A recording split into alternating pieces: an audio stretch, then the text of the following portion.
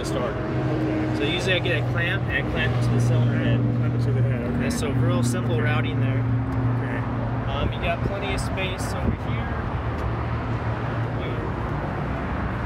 Your computer mount uses these two right here. This harness is of course your engine harness. Right. You'll unplug all this.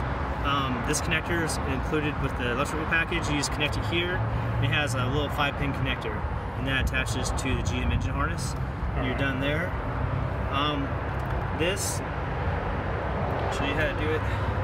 This has the only wire you have to tap is the ignition source. Okay. Unfortunately, this is the easiest one to get.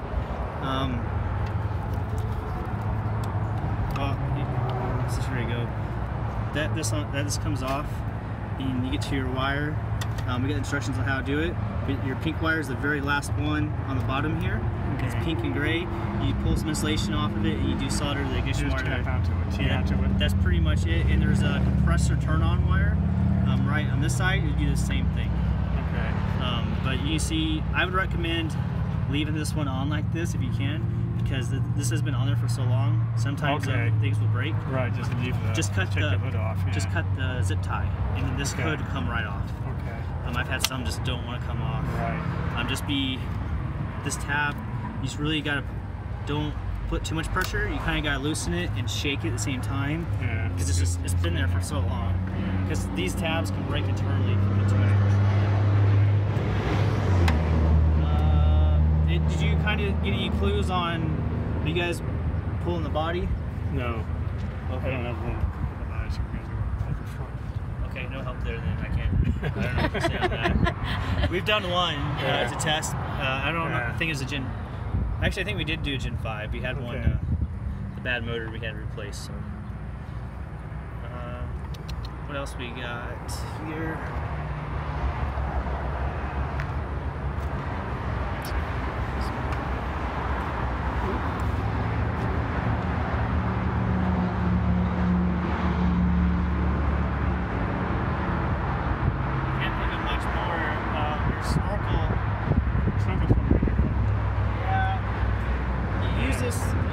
You use this everywhere? No, we use it because there's really not any water breakup. We just for dust.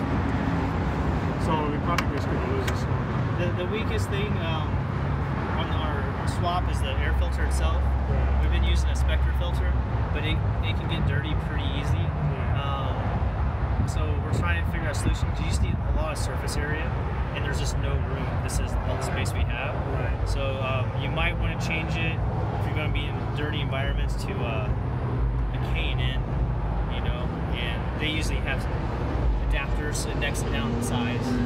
That's a 3-inch. I believe 3-inch. I think it's 3.5 inch to 3-inch. Make sure if your battery ever gets really low, you have to jump start it. Sometimes the Gen 5 will crank but not start. It needs a little bit more time to get more voltage. They don't like to start up with low voltage even though it cranks. What's this? I used to have a trailer when we went to Alaska. A trailer had a battery in the trailer. So I went to, put that trailer hitch. Okay. So I'm probably going to pull that out there.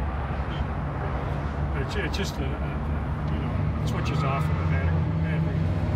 It's too long. It's supposed to be an intelligent switch to disconnect the second battery. You might want to take some more pictures of how we route the heater hoses. They come real tight around here and down there.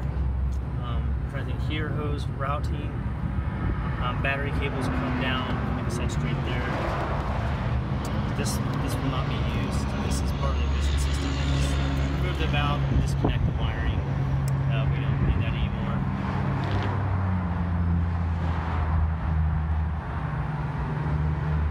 Are you getting some help to do this? Or?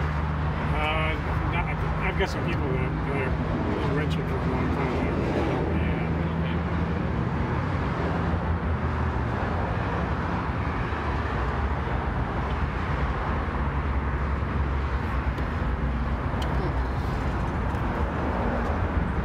We've used this. We left one of these on the middle. We built a custom airbox. The problem is this is designed, I think, for V6, of course.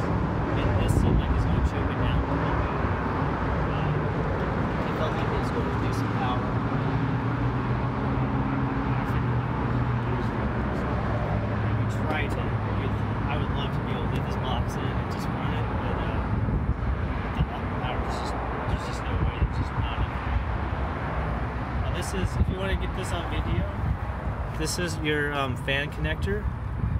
This will plug into the new fan, and this wire right here is your signal wire.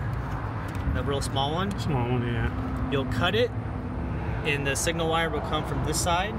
I run it inside the grill and put a new piece of loom, come out here, and the wiring attaches to this side because it's controlling the fan. So this side of the wire you just cut back and disregard. So you don't want the factory to try to control the fan anymore. And this fan's worth a few bucks. It's a pit store fan. Yeah. So you might be able to sell it on eBay or something, but it should be worth $200–300. Okay. Unfortunately, the signal is completely backwards and different from GM. Yeah, right. I can't change the GM signal to make it work. Yeah, that's what I understand, yeah. In the future, the better we get this CAN bus coating, we might be able to get the tip them to control the fan. But right now, no company has really got it to control the fan. They just haven't run it on high, even AEV.